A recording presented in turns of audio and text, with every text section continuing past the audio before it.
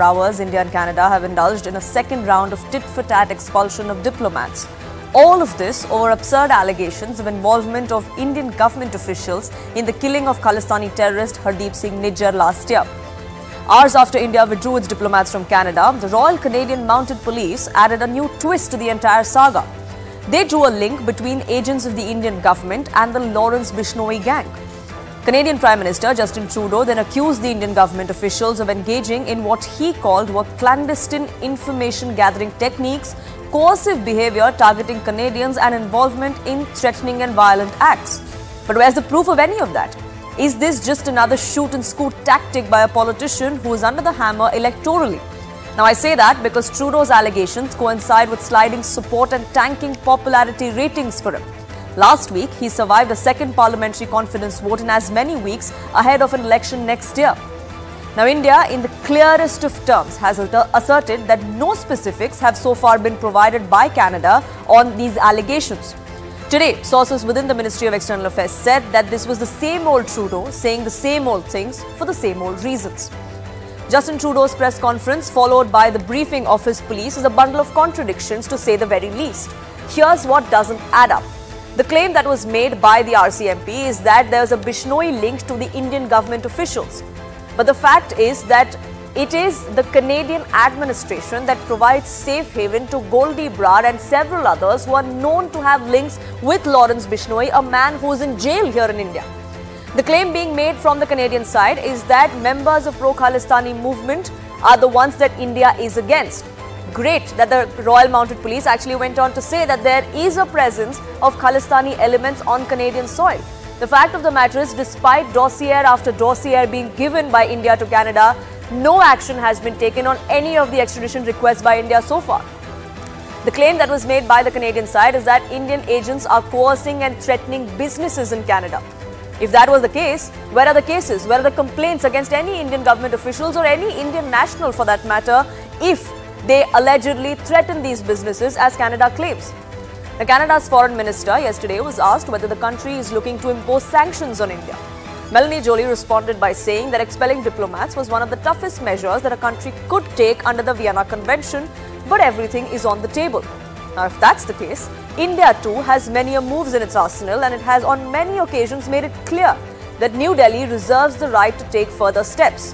What these further steps could be, if we do decide to take them, is that tariffs could be imposed or trade could be limited as far as agriculture and energy sector goes, because that's where India and Canada are deeply linked. Negotiations on comprehensive economic partnership agreements could also be halted. There could be a limiting or suspending of visas for Canadian nationals. It could affect workers and tourists as well. Tightened oversight over Canadian businesses here in India, their assets in India, all of that could come into effect as well. Collaboration with Canada on international platforms like the UN or like the G20, that could also take a hit. India's diplomatic presence in Canada could be reduced even further. If Canada says that sanctions could be imposed on India, those sanctions could be imposed by India on certain Canadian officials as well. Now, if our bilateral ties are really at a point of no return, then Canada has more to lose than India. Currently, the trade balance is in Canada's favour, which means that the value of our imports is more than the value of our exports. So if New Delhi were to put in place stronger measures, this is how it could impact Canada in terms of it having a monetary effect. Canada's agriculture exports to India, like pulses specifically, could be hit. Canadian pension funds with billions invested in Indian markets could also suffer. Canada's energy and potash exports to India could be disrupted as well. Indian student visas could reduce, and that eventually would hurt Canadian universities and local economies in different districts. Fewer Indian tourists would impact Canada's tourism sector as well. Canada could also lose India's support at global forums, like I mentioned, like at the United Nations or at G20. Now, Canada's influence in Asia, in Southeast Asia, could also weaken because India is a key regional player, and if it risks ties with us, then that is what is at risk for Canada as well. So while this tit-for-tat happens, while the ties between the two countries plummet, the question we want to ask here on Plain Speak is that this little stunt by Justin Trudeau, will that cost Canada? Will it cost them big?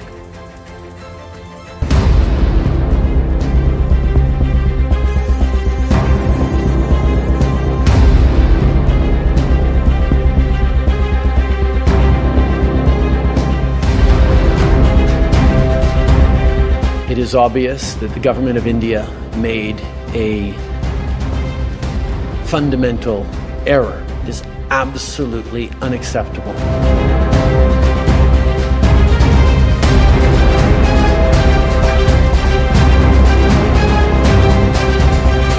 One organized crime group in particular, which is the Bishnoi group. So that's what we're seeing here in Canada. And we believe that that group is connected to agents of the government of India.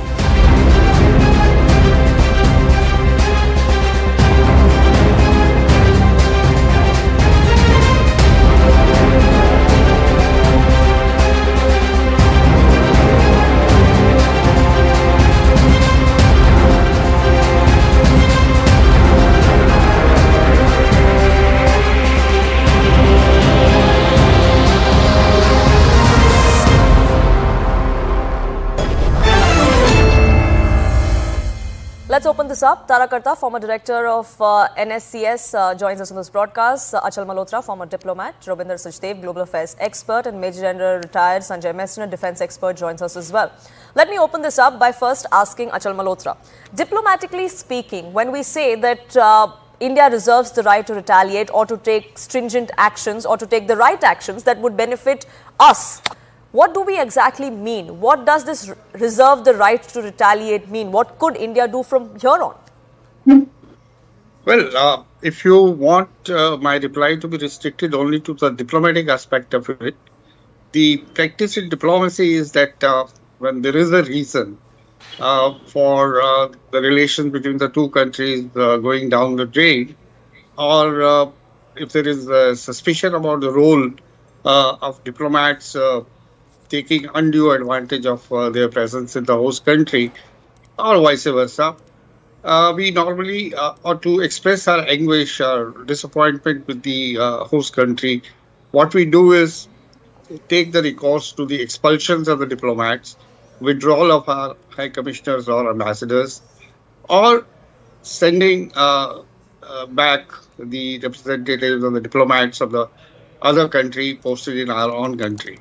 In this given case, Trudeau, we all know, we have all discussed the background. Trudeau created a situation when the government of India lost a complete, there's no sense of confidence anymore in the government of Trudeau as far as the safety and security of our senior diplomats is concerned.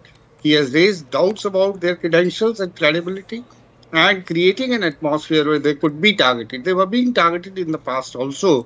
But when you come and make an allegation of their direct involvement in the killing of a terrorist in Canada, then you put their life to danger. So the best course of action for us was to call them back home so that their safety and security is ensured, and also give a message. It's also a messaging for Canada and for anybody else that we are not going to take things lying down. India is no more, a country which doesn't react or retaliate. And whosoever was pursuing here in the Canadian High Commission the interest of the Trudeau government, and we have decided to send them back, pack their bags and go back home. This is as far as the diplomatic framework is concerned. Now, whether it will have impact on other aspects of our bilateral relations or not, that remains to be seen what happens next, whether we decide to take it further to trade, commerce, investments, people-to-people contacts. That, I think, remains to be seen. If you ask my personal opinion, I think going by the India-China example, what has happened is from government, we have already stopped talking to them. And we have made it known to them that unless there is a tranquility on the borders, we are not going to talk anything else. But trade is going on. Many other things are going on. In fact, trade is multiplying. Investments are maybe not in the government sector.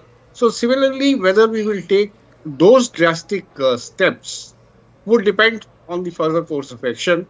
Maybe we'll wait and see. Trudeau's government its days are numbered. It's a matter of few more months. Trudeau is definitely going to go. How conservatives are going to behave, that again remains to be seen. But the larger issue of, the Canadians patronizing and giving shelter to blatantly anti-India terror and extremist elements is something which has to be addressed very seriously. And let me tell you, this is in the genes, in the DNA of Canadians, perhaps.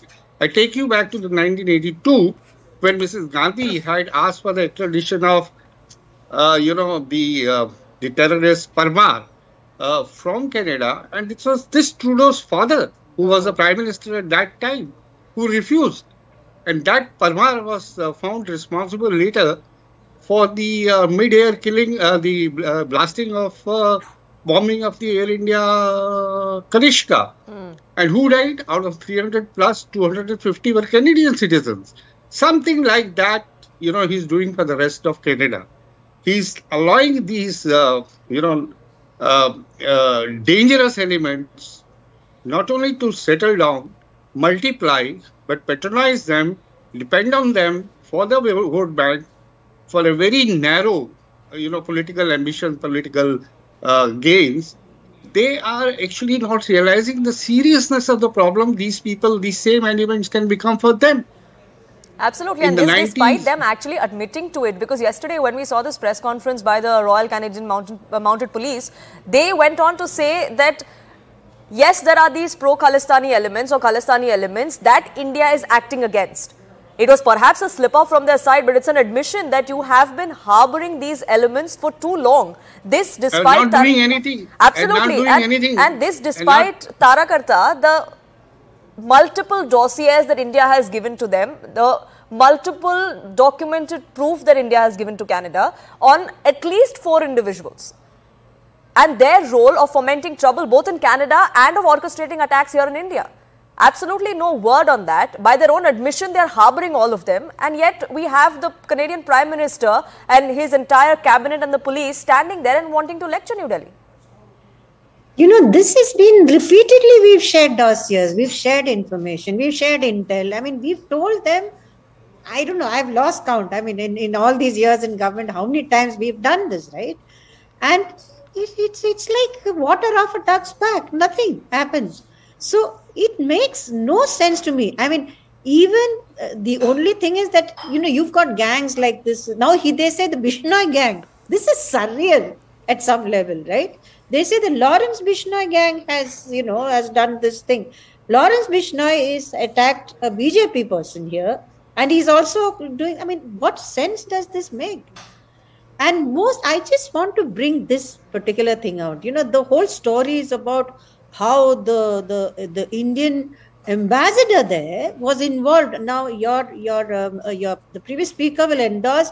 In all my years in government, I have never known a diplomat ever involved in such activities. I mean, they would be horrified to be involved in such kind of things. It just doesn't happen in our system.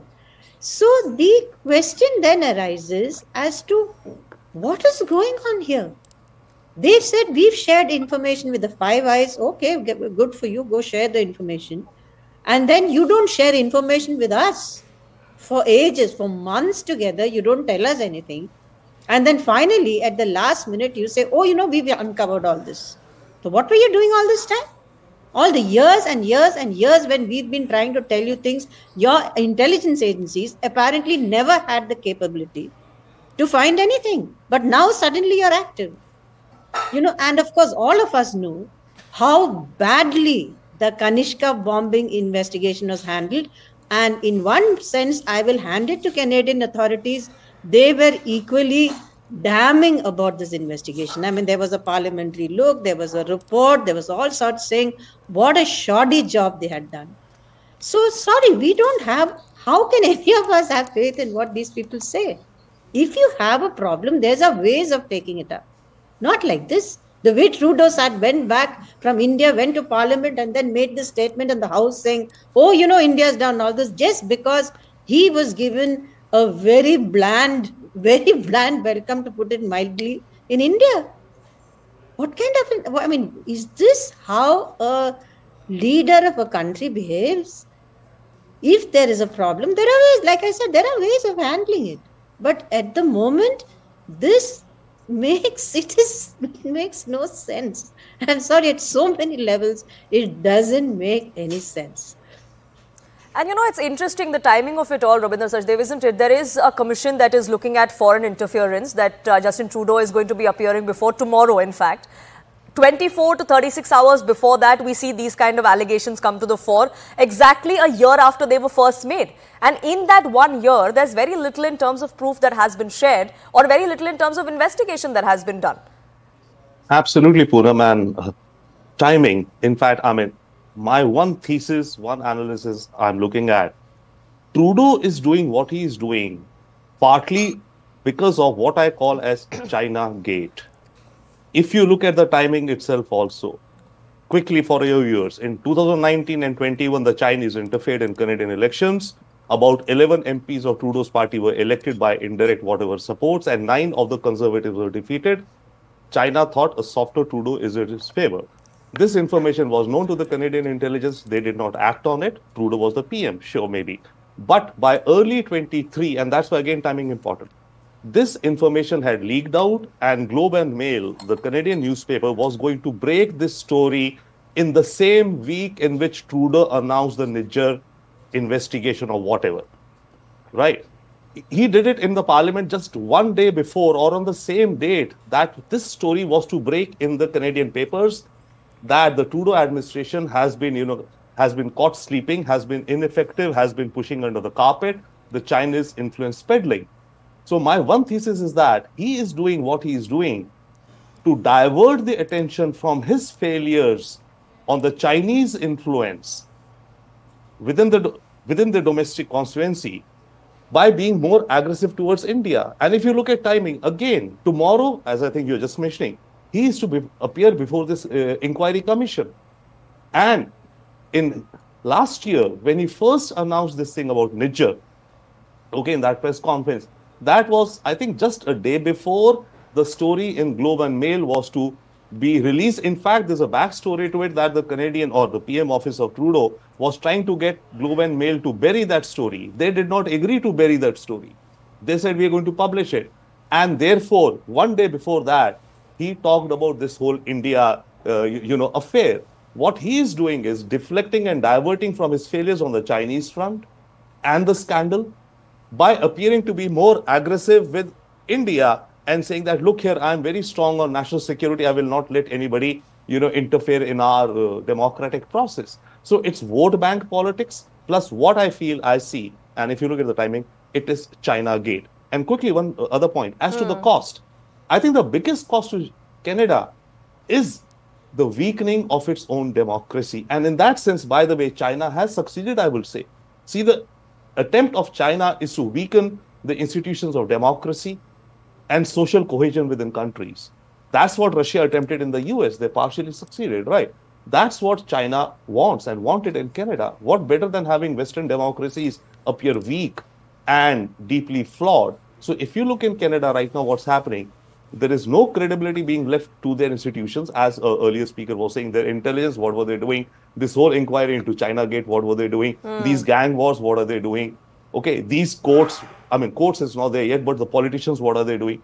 So Canadian democracy, apart from the economic costs that we've been calculating, right? The pension funds and, the loss of the Asia pivot. Other than China, they've broken this.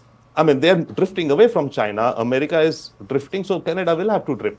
And the Asia pivot, which Canada was planning, was to start from India, actually, in 22 or 23, right? That whole got delayed. A big delegation was to come to India after years of planning of Canada's pivot to Asia, right? That got sunk. So those are the economic costs, the strategic costs. But a bigger cost, I think, from a nation's point of view, is the weakening of its democracy. And Trudeau has been, I think, yes, singularly responsible. His leadership, the way he has led his country, meandering and bumbling along and raising these charges, as I think all of us speakers here are saying, these matters may have been occurring maybe earlier also, could occur again between mature nations. They handled quietly behind the curtains.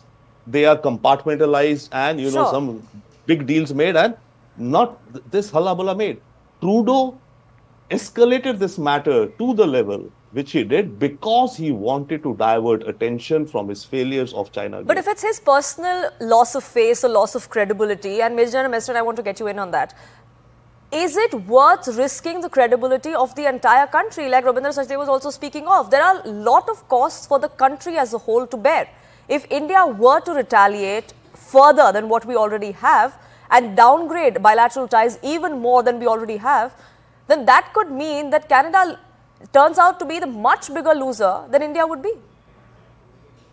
Poonam, good evening. Absolutely right. I think you have hit the nail on the head by your question itself. Firstly, the question is, does it affect the credibility of the Canada state? See, let me put it. Historically, embassies have been functional, high commissions have been functional between states. There is a purpose to that. These are very sensitive appointments. An ambassador or a defense attaché, when he's picked up, his data is sent to the host country, they approve it, and thereafter, once he is deployed in that particular mission, he goes and presents his credentials. So these are very sensitive appointments, and they are selected by the country. And of course, wherever he is placed, there also they go into a lot of detailed checks. Now, at the fag end, you start blaming the ambassador and team of some officials that they're indulging in so-and-so activity, against the interest of Canada, and they're involved with some groups. I think that is the worst. It's such a diplomacy. It's such a fine, I would say that it involves a lot of detailed deliberations. It's a reputation of both the countries.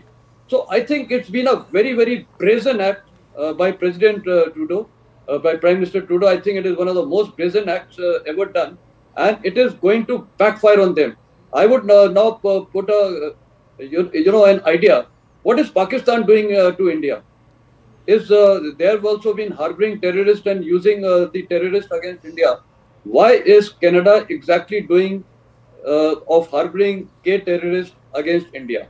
I think he and his nation should be responsible, and therefore it is going to backfire on him. Reason being, firstly, the Canadian public and the opposition, I think this time he'll be off from the election. This will make no headway for him. Number two, trade and every way, it is going to affect him. His credibility, he does not realize that India is today the leader of the global south.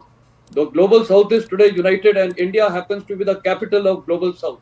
So he cannot be, taking, if one word I put it, panga against India by trying to internationalize a trivial issue. It's a trivial issue. It could have been resolved much better through diplomacy. He should have called the ambassador. There is an ambassador here, the Canadian ambassador here, or the High Commissioner. It could have been resolved. But, internationalizing and trying to publicize it and trying to show India in the back.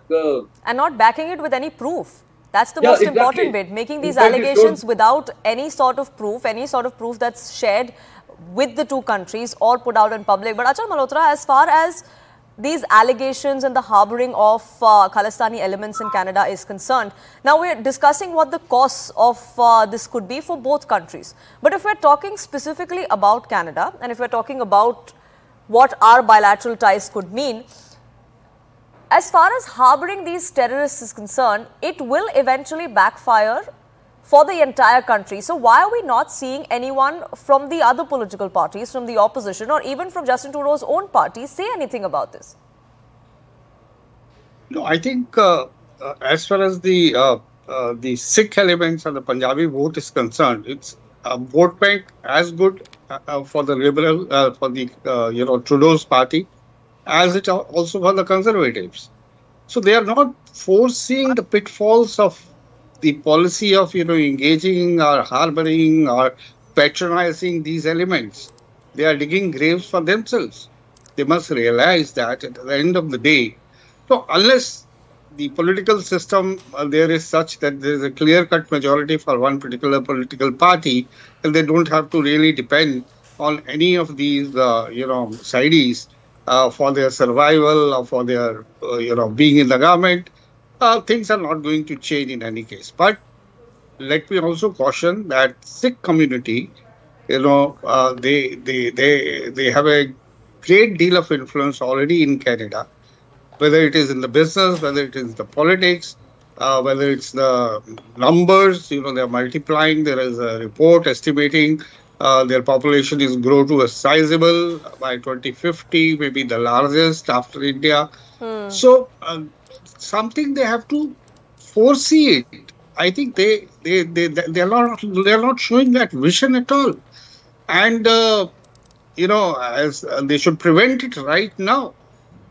They should not forget, and I may go even to the extent of saying that definitely there is absolutely no chance of any Khalistan being carved out of the Indian territory, but there are every chances of a mini Khalistan at some point of time being carved out of Canada. And it looks like they're willing to take that risk. No, that's what I'm saying. They're not showing that wisdom. They're not showing that vision, the farsightedness. They should realize already the country is divided in a way along the French-speaking Canadians and the English-speaking Canadians. This demand for a separate sovereign state by the Quebec, referendum, if you remember, 1995, when they wanted to have a separate sovereign state for the French-speaking Canadians, with some arrangements with the English-speaking Canadians. 1995 referendum, the contest was so close. Those who said no were just marginally more than those who said yes. And maybe these days I haven't heard about the same kind of sentiments, but that underlying currents are there. So why are they doing? I mean, can't they realize that they might end up in a situation when Canada is divided into 3 states, and so there are a lot of risks involved, and they refuse to see any of them. I'm running out of time, but Taragat, I want to give you the last 30 seconds. As far as how the Five Eyes are looking at this, this kind of intelligence is shared between these Five Eyes nations. But the kind of response that has come to the fore, say from a United States or from a United Kingdom, who was also briefed by this by Justin Trudeau, how do you see that going forward from here? No, in all justice, the Washington has been very discreet. In fact, they would have probably continued to be discreet had Trudeau not pulled off this, huge act which he's done. Similarly, the UK. However, my worry is that all the protests that we saw in, some time back, there were all these protests by Khalistanis, were all in Five Eyes countries. So I'm not saying this is equal to this. I'm not saying that, but it's very troublesome, right? What is going on? And my biggest worry is not Canada itself. They can shout and scream. What effect is this going to have in the US? Correct. Where our team has gone there, they're talking to them. That's how this is conducted. Even if something is gone, you go there, you talk to them. And that's you take things forward. But, there's something I'd like to say. There is a secret report by the by the CSIS or the RCMP, I think, recently, which brought out, foreign interference in Canada. They pulled out India and said India does this. There are about 6 other countries whose names are redacted, who are also, apart from China, they name China. They have no problem with that. But there are other countries who are also interfering in Canada. Obviously, if you shelter every known criminal in the countryside, there will be people who will act against you. And under international law, you are allowed, if you take this up with a country repeatedly and they do nothing, international law allows you to act in self-defense. Which is why India has been making it clear that we reserve the right to act and take stringent measures for whatever is in our interests. I have to leave it at that, but I thank you all for this enriching conversation that we've had. I have to take a break on that note here on this edition of Plain Speak. But on the other side, we'll get you the big debate coming in from Maharashtra, because election dates are out. They are going to take place on 20th of November. Results will be out on the 23rd, but fireworks have already begun.